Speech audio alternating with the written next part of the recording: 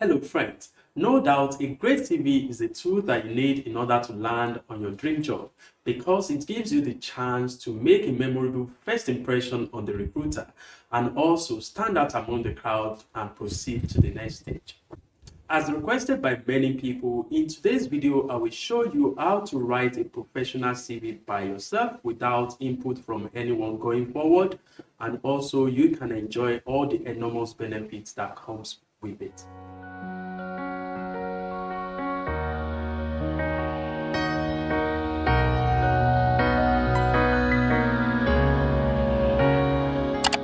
In case you are new to this channel, my name is Peter Olubayo. Feel free to subscribe, like and share this video as you will definitely find it interesting.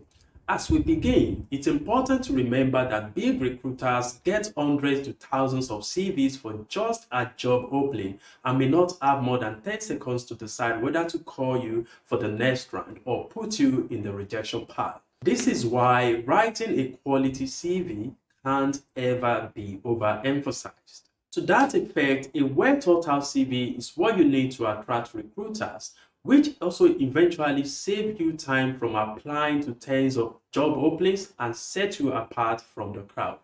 That is why, first of all, to make the most of your CV, a lot of people do not do what I'm about to recommend to you. Make sure to perform a quality research on the industry that you are applying to, in order to understand the specific skills that are essential for that role.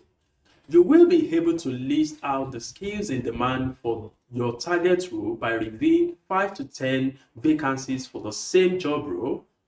After this, it is quite important for you to then take time to reflect on your own skill set, values, and achievements so far, and how all these align or matches the job or the company you are applying to. If you are able to do this, or let's assume that dependence on certain specific skills that is relevant and in demand for your job role, it is now time for us to look at how to structure and format your CV. All right, let's talk about the CV structure and format. The main thing is that you have to keep it highly professional. If you look at the sample provided to your right hand side, it's just one color on a white background. You want to make it simple with no fancy fonts and colors, and concise as much as possible by providing only relevant details. Relevant details are those who are applicable to the job role you are applying to. Regarding the length, I want you to keep it to the maximum of 2 A4 pages. No need of adding photo, as this can also eat to your limited space as well. Another thing is to make sure that your CV is easy to navigate by recruiters, and you can achieve this by providing bold sections. And make sure whatever you've written is readable by adheres. Adheres is applicant tracking system, which large recruiter uses in order to skim through CVs, looking for keywords, and they would usually put some CVs straight away into the rejection pile before seeing them. In order to keep your CV simple and readable by adheres, simply design on Microsoft Word. Some people are tempted to use CorelDRAW and some fancy bits. This is not generally acceptable. In order to maximize space, consider simply stating that your reference or references are available on request. Now let's consider what the content of a CV is. A lot of people have asked about how to write a CV that is specific to the UK health industry, but to the best of my knowledge, I am not aware of anything specific than the fact that sadly the industry is more than anything experience or skill driven. I mean, it's all about you having the skills to care, rather than all the qualifications you have acquired. It doesn't mean that they don't matter. In that case, apart from your contact details and professional profile, the next thing the recruiter wants to see is either the core skills or relevant skills you are bringing on the job or your work experience. However, there is something about hyping your strength which might make you to alter this flow. Take for instance, if you don't have any health background or experience, you might want to put your education or qualification first. That is to say that how you arrange this depends largely on putting your strength first. Hi friends, if you enjoyed this video so far, why don't you click on the like button, subscribe if you haven't, and share with family and friends. By doing this, you will be supporting and encouraging me to do more. Now, let's start looking at this content one after the other while I give you examples. Now, the first thing is that your name have to stand boldly at the top of your CV. A lot of people also put the care role they're applying to or something that summarizes their role so far. Like as you can see in the one showing on your right side, I've put the name is John Smith, which is boldly written, and healthcare assistant was just sitting below it. Some people prefer to put this beside their name. Now, the next thing is your address. Some people also believe that you don't have to put your full address, your email address.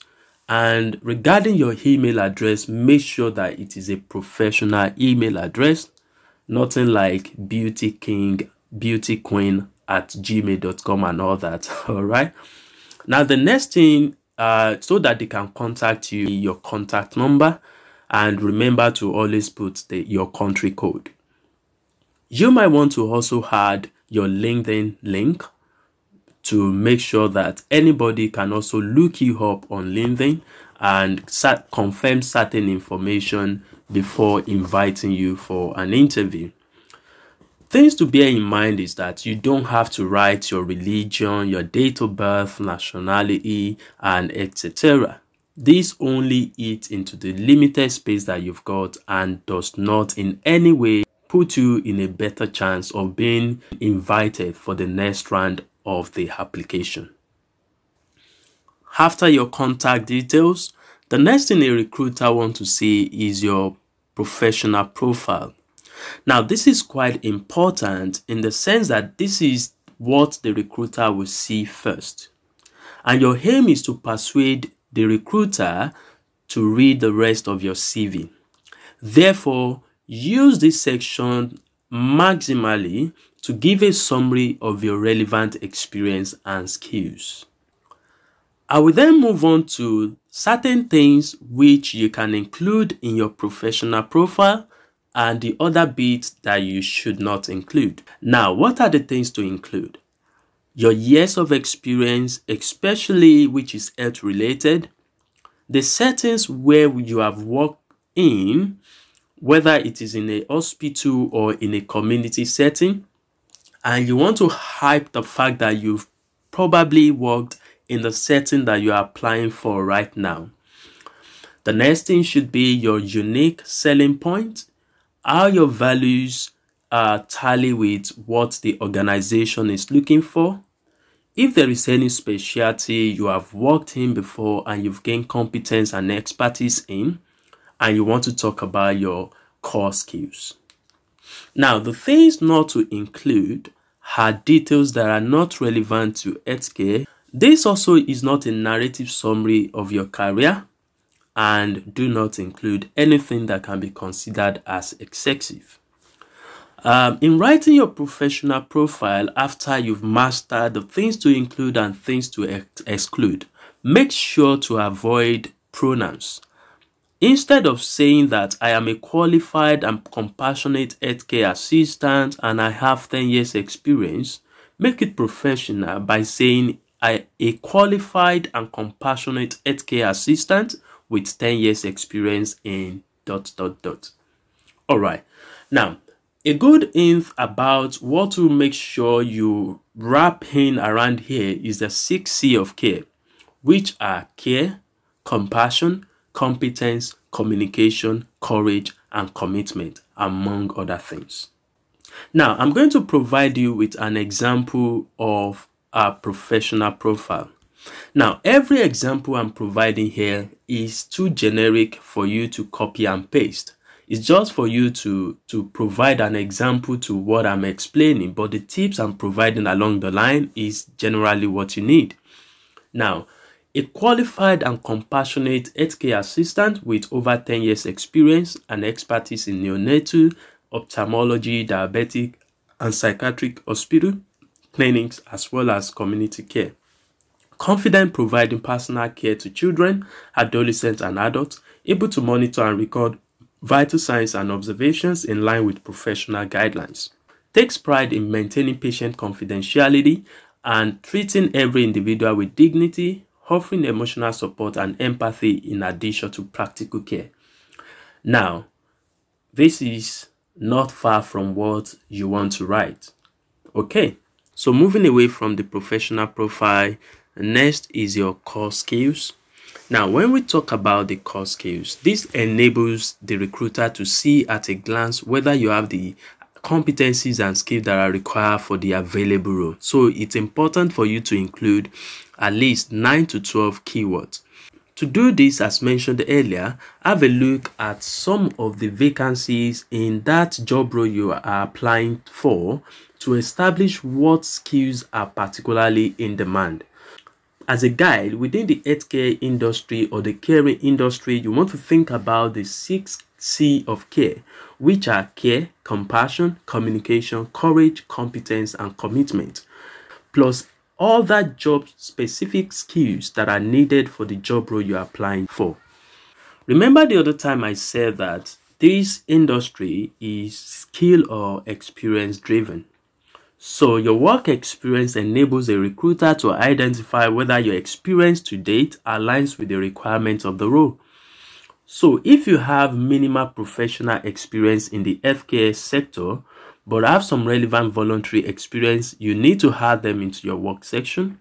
For each of your previous roles, provide your job title, employer name, and date of employment, as you can see in the example provided. It's standard for you to present your work experience in reverse chronological order, so the recruiter sees your most recent and relevant experience first. I hope you get that. So you want to talk about your most recent experience first. Now, importantly, avoid the temptation of adding all the responsibilities from your previous experience. Important are those that align with the new job that you are hunting. Okay?